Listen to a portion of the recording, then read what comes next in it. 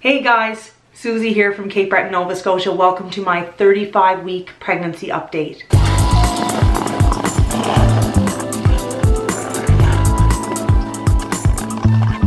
Oh gosh, I feel like I have so much to talk about in this video and I feel pretty good. So this one's going to end up being a little bit longer and I want to jump right into it. I'm going to start this video the same way I start every video. I'm going to show the picture of the baby from my Pregnancy Plus app. So there's what the baby looks like at 35 weeks, and here's the scale size. Sorry, the lighting's kind of weird in here, but there's the scale size of the baby. So the baby is between 5 and 6 pounds now. It says 5.78 pounds on the app, but that's just an estimate, obviously. And what does it say for the baby for this week? It says your baby weighs about 6 pounds. Crazy. Like, that is crazy to me. And will gain approximately 1/2 of a pound per week from now until birth. The protective fat layer will make up about 15% of his weight at birth. Even though his gums have ridges and look a bit like teeth, the real ones won't make their appearance until about 4 or 5 months after birth. His cheeks are developing fat. The cheek muscles are developing, creating that lovely chubby appearance. If you're carrying twins, you may go into labor anytime now. Again, not carrying twins, but crazy. There isn't much room to move around anymore, although you will still feel regular movements. If you notice a dramatic increase or decrease in movement compared to your baby's normal daily activity, call your doctor immediately for further advice and directions. Don't wait for your next appointment and never think your concerns are silly. The doctor will probably ask you to come in for an ultrasound so as to check your baby's heartbeat. And then it does talk about your body a little bit, but I feel like none of this stuff pertains to me really, so I'm just gonna talk about what is actually going on with me this week. But that's a little bit about the baby. So like the app said, the baby's movement did kind of change for me this week. Last week I was talking about how uncomfortable it was that he was constantly kicking me in the ribs and he was just moving so much that I was finding it hard to sleep, etc., etc. This week, he's still moving a lot. He's just, it's more crammed in there, and I feel more like he's like rolling side to side and less kind of drastic punching and kicking. So it's a little bit more comfortable. The other thing that makes it more comfortable is that he definitely dropped a little bit. Not a ton. Like, I don't feel like, you know, there's a bowling ball between my legs or that he's like in the birth canal. Or anything like that, but I do feel like he's making his way down there, which is new for me because my first baby, and I talked about this in a couple of videos, Wilson, he was completely sideways transverse until the day I went into labor. So he was completely sideways up way too high. I was almost 40 weeks pregnant and I got out of bed and stood up and he literally, I felt him drop. So that was a big difference. This is more of like a gradual drop. And what's coming along with that right now is I'm having really intense period-like cramps at night. And I'm going to talk about that in more detail right now. So right now I'm actually 36 weeks pregnant. But I usually make these videos and talk about like the week that just passed. So during week 35, for about 3 nights in a row towards the end of week 35 and still now, like last night, I started having dull period-like cramps, and that's all it felt like. It felt exactly like my period was coming, and it would happen at nighttime. So when I would get in bed at night, I would start getting mild period-like cramps, and they would get a little bit worse, a little bit worse, a little bit worse. But it wasn't coming like in and out in waves like contractions. It was just more of like a steady feeling in like my uterus, I guess. And it felt like I was going to start my period. So I wasn't concerned. I'm not telling you not to be concerned if you start having cramping at 35 or 36 weeks, because I had none with my first son. But I just wasn't concerned. They were very light. They were very mild. He did just drop down a little bit. The other thing that's different for me than a lot of you guys is that I have so much access to my doctor, and I live 2 minutes away from the hospital, and I'm a nurse. If they got progressively worse in the middle of the night, I would just probably go in and get checked just to make sure that there wasn't anything more serious going on. But and they offer that service at our labor and delivery department. If you are concerned and you're over 20 weeks pregnant, you can go in at any time instead of going through Emerge, and they will hook you up to monitors and just kind of check you over, make sure that there's nothing, you know, fishy going on. But anyway, I've been having the period type cramps. They start, like I said, when I lay down in bed at night, and I'm still kind of feeling them when I go to sleep. And then when I wake up in the morning, I feel like they're kind of peaked, but I've been laying kind of in the same spot for a long time. And then when I get up and move around and drink water, they go away. So I'm having no cramps right now, and I don't expect to have any today. I just have them at night when I'm laying down. So that's kind of a new symptom, and again, a symptom I didn't have with my first pregnancy. And I am 36 weeks pregnant, so it's kind of like, it doesn't concern me. I'm just kind of happy maybe that my body is getting ready to have the baby, because you know, I would like to have him like on or around his due date. I don't want to be that person that goes like 2 weeks over, just because I know my personality and I'll just be super anxious and I just want the baby to be here. So, yeah, so that's been going on. I'm still having like an awful time sleeping. So I'm still having insomnia.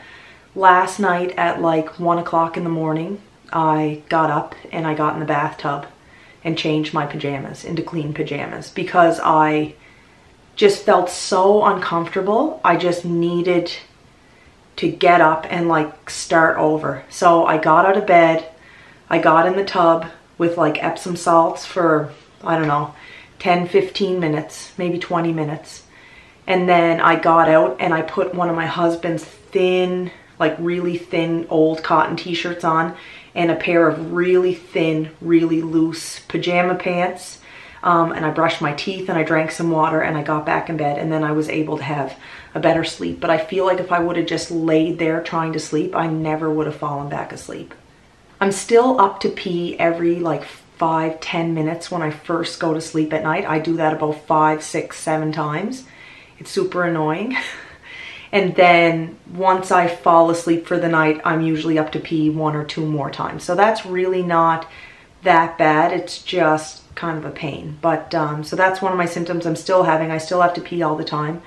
Another symptom that I'm having is that I am itchy, and I said that before. People were talking about, I think PUPS it's called. There's a rash that some people get when they're pregnant that is actually a little bit concerning. But I don't have that. It's not that. It's just like a general dry skin kind of itchiness. And I've gotten that every time. It sounds like I have a million kids. I've just been pregnant quite a few times in the last couple of years. And I had a couple of miscarriages. So I've had like a few different pregnancies. And every time I was pregnant, for the first like 4 or 5 weeks, I was itchy. So I really think that it's hormones related. Last week, I think that I said I was having little tiny bits of swelling in my feet at night. It hasn't gotten any worse, which is great, because in my first pregnancy, I had a ton of fluid on at this point. So much that I used to have to wear my husband's like size 11 Crocs and socks, and it was the winter time. Or I was also wearing, I have like a pair of slippers that kind of looks like shoes that have a hard plastic bottom. That was literally all I could wear on my feet. Like, it was real bad. In last week's video, one of my main symptoms was back pain. Since the baby has dropped a little bit, it is definitely a little bit better, but I have been getting back pain very, very specifically in one spot, and I'm definitely going for a massage this week. But like right here on the upper side of my back, I get pain there every single day. And it's usually the worst if I'm sitting at a chair. And I've been sitting at a chair at my kitchen table editing and doing different things on my computer quite a bit. So if I sit there for any more than 15 minutes at a time, I'm getting that pain in my upper back. It's on both sides, but it's just really more so on this side. One thing I don't really talk about in these videos a whole lot is stretch marks, and that's something I feel like a lot of YouTubers talk about. I don't have any stretch marks, and I'm 180 pounds right now. I haven't put cream on my stomach once, or oil, or done anything like that.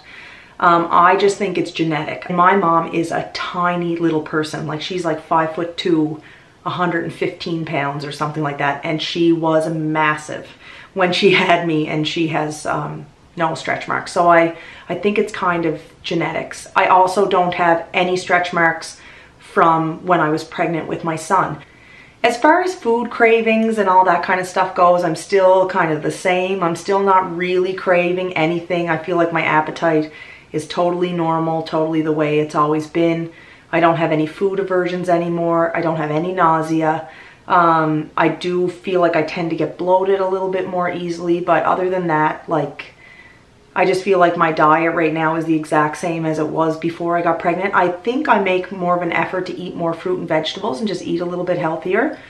But all of that stuff is just kind of normal. Because I'm a second-time mom, I feel very relaxed about bringing a baby home. I feel like if I went into labor right now, which I don't want to, but if I did, and we were unprepared, you know, there's a grocery store, there's a Walmart, there's everything really close by. And it wouldn't be difficult for me to get somebody to pick up the things that I need. So I'm just not too worried, but I do like to be prepared. So there's a couple of things that I went out and bought over the last couple of days that are kind of making me excited. So my nursery is done. I'm going to show you guys that next week. And I am missing a few key things, like I don't have a car seat yet. I'm probably going to order that this week. I don't have a baby swing yet. I'm probably going to order that this week, or buy that this week. And there was one more thing. Car seat, swing. Oh, and I don't have a little bassinet. I'm going to have to get one of those as well. I feel like one of my friends has one or something like that we've been passing around. So I'm just going to look into that a little bit. And if not, I'll get one. None of that stuff is crazy expensive. These are open because I wanted to look at them. But I just went out and I bought a small pack of 31 Pampers Swaddlers. The only reason I bought a really small pack is because if you've had a baby already, you know that some babies don't fit in newborn diapers for very long at all. I just wanted enough to like last a couple of days and bring the baby home in. So look how tiny these are. Like, they are so little, and I haven't bought diapers in so long. Like, that just made me really excited. So I bought some diapers. I also went and bought some baby washcloths. I'm going to take these out of the pack and wash them. This pack was $10 for 10 face cloths. I got this at Walmart. It's by Parents' Choice. I use these a lot when I have a newborn baby, and I talked about that in my newborn baby must-haves video. I never use baby wipes, like regular baby wipes. Probably from newborn to 2 or 3 months. I just use water. So I either use these face cloths, or I ordered some wipes called water wipes, and they're basically just a plain wipe with water with no like cleansing detergent or chemicals on them. But I used a ton of these. Now the only thing is, I was in Walmart and I saw these, so I bought them. But you can get these at the dollar store, and they are the exact same. So if I buy more, which I probably will, I like to have about 20 or 30 of them, I will probably get more at the dollar store. But I got these because these are one of my like essential necessities. I didn't buy any receiving blankets or anything like that because I have all of that from my son. I did buy an outfit to bring him home from the hospital in. I have like probably about 5 or 6 things I could choose from. I'm not going to get him all dressed up to bring him home from the hospital. I just wanted to have like a one-piece pajama set that has like a zipper that's warm, that's cute. And so I have a couple of new ones, like I said. I'll show them in next week's video. And I also have some of the ones that I took Wilson home in. So I might use one of them as well. I do have this cute little jacket to show you guys. So my stepmom gave me a few things this week. And you guys know, like, buffalo plaid is super stylish right now. So she bought him this little 3-month jacket, and this is from Joe Fresh, so that's something new that I have. And she also bought him this really soft plush elephant. And you guys that watch my videos know that Wilson has one of these that's a bear that he's obsessed with. And I bought the baby a giraffe one already, but it's just nice to have another one. They're so soft, so I got that. And my stepmom also got me these cute, I mean, these won't fit him for a while, but these cute baby pants with the little bear on the bum. This is by a company called Izzy and Owie by Pavilion. Izzy and Owie by Pavilion. And we got this at like a local shop. So it came with the pants and this really cute little hat. So I did get a couple of little things. This is one of the things I'm very excited about. I got a new planner. I love having a planner, especially when you're off on maternity leave. I'm going to be off for 18 months. And so I feel like it's nice to try to plan your day and stay a little bit organized. So I love having this. The nursery is ready. Baby's probably not even going to go in the nursery for months. But like the change table is all there. And, you know, I have the baby wash and lotions and things like that. And Wilson has been sleeping in his new big boy bedroom for just over a month now. So I do feel very prepared in some ways and not really that prepared in other ways. But again, I know the things that I need to buy. So I need an infant car seat, a swing, and some kind of a bassinet. So I will be gathering up those things in the next couple weeks.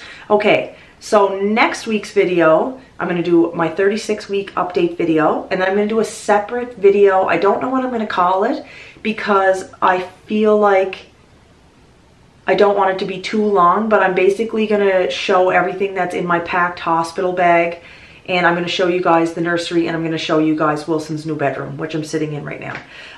But that is pretty much it for this week.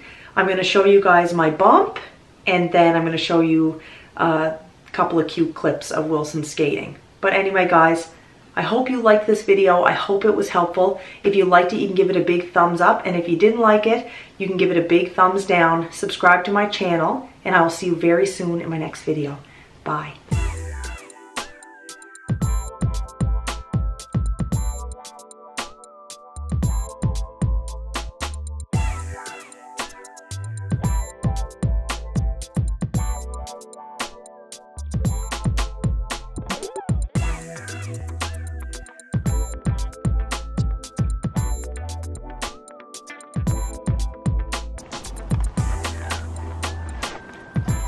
Does anybody else's cat do, like, literally everything with them? Look at Lois.